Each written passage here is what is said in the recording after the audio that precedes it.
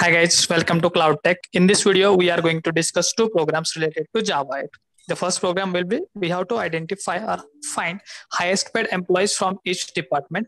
And second program will be a practical use case of sequential stream and parallel stream, where we are going to show how practically sequential stream is going to differ or behave differently from parallel stream. So let's start with the first program. So I have provided you a list of employees. Can you copy it? Yeah. Okay, so I have provided a list of employees and you have to identify or find the highest paid employees from each department. So we will go slowly and step by step. So first thing, can you identify employees or group the employees by the department? Yes. So I'll create an employee class before this. So let me create an employee class. Okay. And this class is going to have three fields. One is going to be your name. Okay. And the second field is going to be your department, which is actually your CS or your IT. And third thing is going to be your salary. And I'm going to create a constructor, both parameterized constructor and default constructor. So let me create the parameterized constructor. I'm also going to create a default constructor for this. A default constructor is without any parameters. So these are the two constructors. After that, I'm going to create getters and setters for all the fields. So these are the getters and setters. And finally, I'm going to create a toString method. The requirement is to print the employee. So toString will help us printing an employee. Now let's go to our program statement. Now you want to print the employees or group the employees based on their department, right? Yes, correct. Okay, so I have taken this input where I have 4 employees. 2 belong to CS, computer science, and 2 belong to IT, information technology. And I want to group using department. So there will be 2 employees in CS, employee 1 and employee 2, and 2 will be in IT, employee 3 and employee 4. So let's try to solve this problem. I'm going to use stream because we want to use Java 8. And after that, I'm going to use collect method. Generally for grouping, we use collect method. So let's try to group by. There's a specific method for group by, which is grouping by. So grouping by takes the field by which you want to group. So in our case, it is the department. So I'm going to use e.get department. Okay, so this will give me the employees in each department, and the return type will be a map. So this map will have this map will have the department name and the list of employees. So it is going to be a map of string because our department is string, and it is going to have a list of employees because we have 2 employees per department. So I'm going to make this as by department. Okay, so this can you print it? Yeah, I'll print it. So this will give me the grouping of employee by department. So let me print this by department. I'm going to run this program. So let's see what output it prints. So it prints CS, and there are 2 employees, employee 1 and employee 2. And for IT, there are 2 employees, employee 3 and employee 4. So we have successfully grouped by the employees. Okay, fine, perfect. Now you have to identify the highest paid employee from each department. So from CS department, you should get the highest paid employee, which is having a CTC, I guess it is 15,000, right? And from IT department, you have to identify employee, which is having highest paid salary, which is 25,000. Can you do it?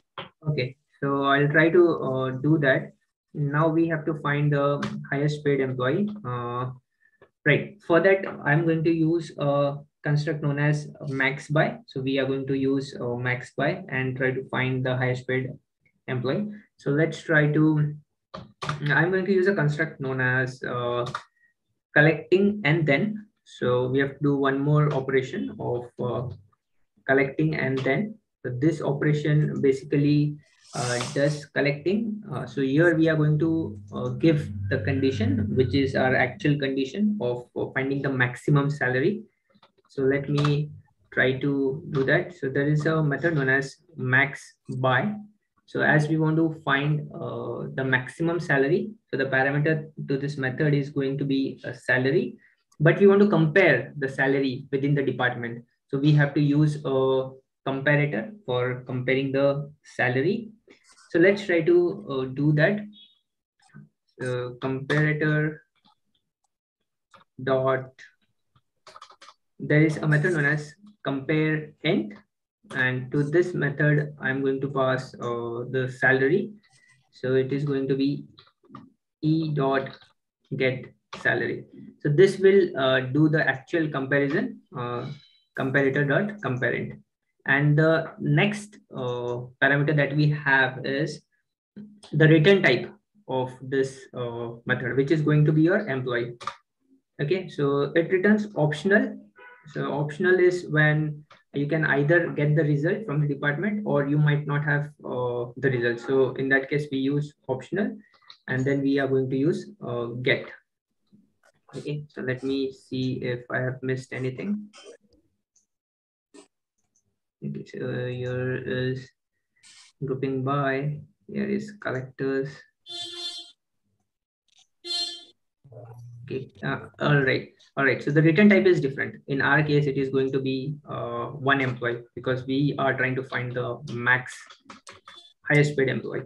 Okay, so this is going to return only one employee from each department. So let me just quickly go through the logic. We tried grouping by using our department, which is CS and IT. And after grouping by, we tried to find the employee with maximum salary. So to find maximum salary, there are two methods, which is collecting and then max by. So let's try to run this program, and we expect two employees, one from CS and the salary should be 15,000, and one from IT and the salary should be 25,000. So let's try to run this program. As you can see, from CS we got 15,000 and from IT we got 25,000. Yeah, so that prints Okay, the result. perfect, fine. So let's move to the next question. Okay. Okay, so can you tell me a few differences between sequential stream and parallel stream? Yes, so sequential stream generally runs on one core and in one thread, and parallel stream runs on multiple cores and in multiple threads. So this is the first difference. The second difference is in sequential stream, the output is predictable, and in parallel stream, the output is not predictable.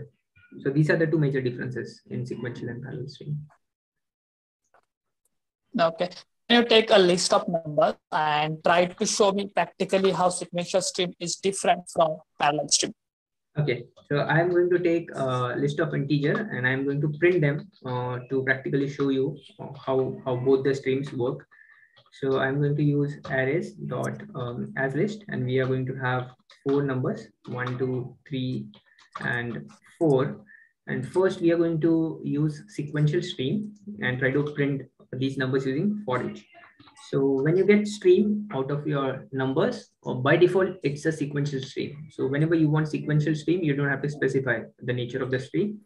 And I'm going to use for each, and for each number, I'm going to print the number.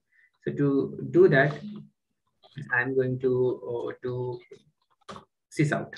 So let me do sysout, and while printing, I'm going to print the number, and after the number, I'm going to print the name of thread in which this stream is actually running.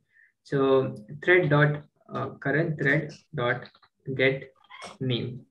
Okay, so let me try to run this program. So when I run this program, you can see it's only the main thread which is running this stream, and the output is predictable, which is sequential 1, 2, 3, and 4 as it is in the list. So okay. This is how sequential stream. Okay, now this is okay. Yeah. Now can you try to do it with the parallel stream? Okay, so to get the parallel stream, you have to write PARL parallel stream. So this is a method to get the parallel stream. And the behavior of parallel stream is such that it runs on multiple threads and the output is not predictable. So we might not get 1, 2, 3, 4. It might be something else. So let's try to run this program. When I ran the program, it is 3214. There is no predictability in the output, and it ran in 3 threads: main, worker 1, and worker 2. So I'll run this one more time just to show you that the output is not predictable. So let's try to run this. You can see 3, 4, 2, 1. So the output is not predictable. Okay, perfect. Fine. Thank you. That's it from this video. Yes. Bye. Thank you. Bye-bye.